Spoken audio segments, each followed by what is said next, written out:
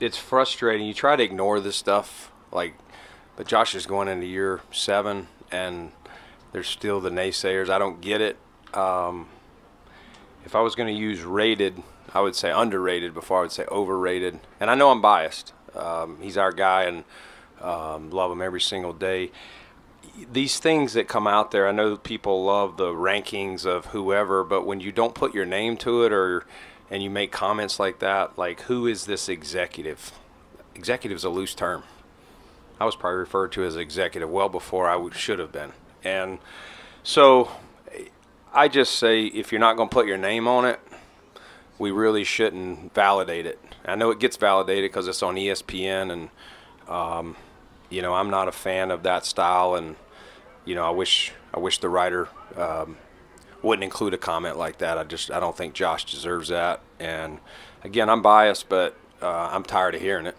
Why would you think anybody would think that? I mean, I know you can't put yourself in the guy's shoes, but what would lead anybody to believe that he's overrated, given what he's done?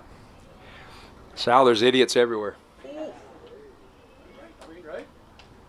I don't know. Till you put your name on it, I don't know. I think he's done plenty, but I think part of it, Sal, truthfully, is there are people that did not. We all are well aware when Josh came out. There are people that thought he was a bust or would not make it for all the reasons that they've listed over the years, and I just think anytime someone thinks they got a crack, they're going to say, "See, I told you so." See, they're looking for things. You can look at any player in any sport and point out negatives. No one is God or a robot. But Josh's positives don't even come close to the negatives. And so for what he's done for this team, for what he's done in this league and his own accomplishments, to say he's overrated and to point out a flaw here or there is... it's ignorant. As much as you don't like the comment, knowing what Josh is made up of, how much might it help? Maybe not even help, but just as a reminder that there's still some people out there that think this. Yeah, I mean, the good thing about Josh is he's always felt the naysayers. I don't think there's a year in the league that I know of where someone doesn't want to point out something with him. I mean, even going back to some of his early games, is he's a rookie or second-year guy, he would make plays in a game, but if he made a